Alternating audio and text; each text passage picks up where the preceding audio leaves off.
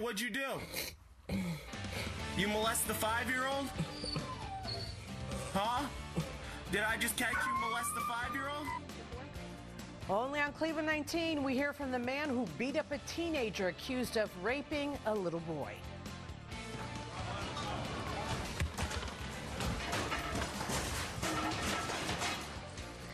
And cruise ship chaos. The engine's dead in stormy seas. Passengers wait for hours to get off the boat as it takes on water. This is the new CW43, Cleveland 19 News, sponsored by the City Desk Company, where Cleveland shops for office furniture. We're getting answers for you. Cleveland 19 News at 10 starts now. And good evening, I'm Lydia Aspar. Thank you for joining us. Police arrest a man for beating up a teenager who allegedly sexually assaulted a 5-year-old boy. Now, that juvenile has been charged with rape. That man is speaking out to our New Yorker in a story you'll see only on Cleveland 19, and we want to warn you that some of these details may be very disturbing. Richard Adams tells me he snapped when he walked into this house on Thursday in Eastlake.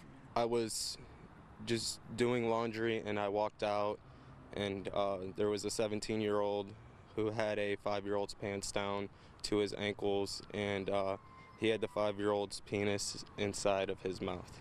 Adams says after he got the 17-year-old boy away from the 5-year-old, he started beating the teen. Tell us, what did the 5-year-old boy tell you?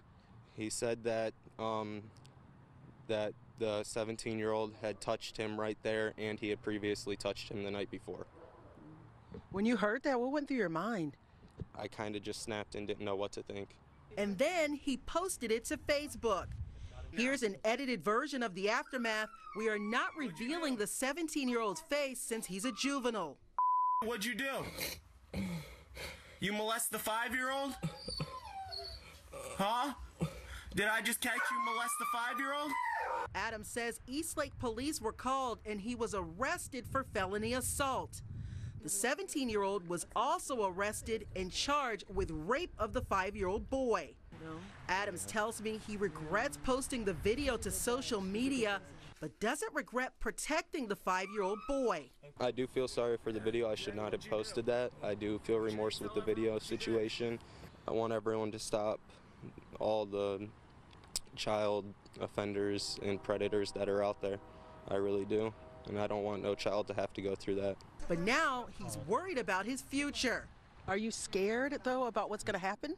I am scared. I have a kid on the way, and I do want to be there for my child's birth, and that is the only thing that's worrying me right now. I almost want to cry saying it. Getting answers in Eastlake, Nyorkor, Cleveland 19.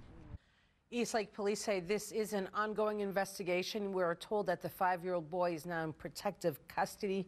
We'll update you as those details come in.